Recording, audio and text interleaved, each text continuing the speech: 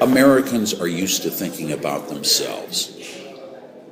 It's not we're number one, but we are consumed with our own problems. Suddenly, the Eurozone crisis reminds everybody in an era of globalization that you don't join. You are in it whether you want to be or not. And after suffering through, a serious economic collapse in the banking system, the bailouts, all of these problems, the U.S. has a distinct, the housing bubble. The U.S.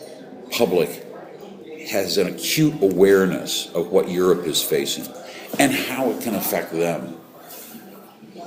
When you're trying to get your unemployment numbers down, when you're trying to get your GDP up, you rely on all of your partners.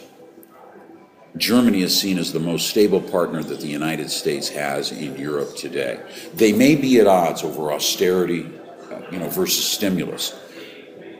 But I think, once again, Americans envy the Germans a bit. When Americans look at their own debt crisis, they do so with some trepidation. They know someday someone is going to have to pay the bill. They know that they have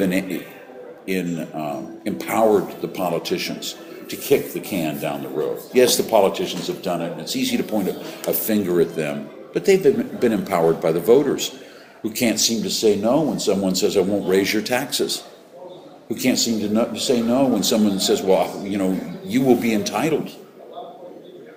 You will get these social benefits.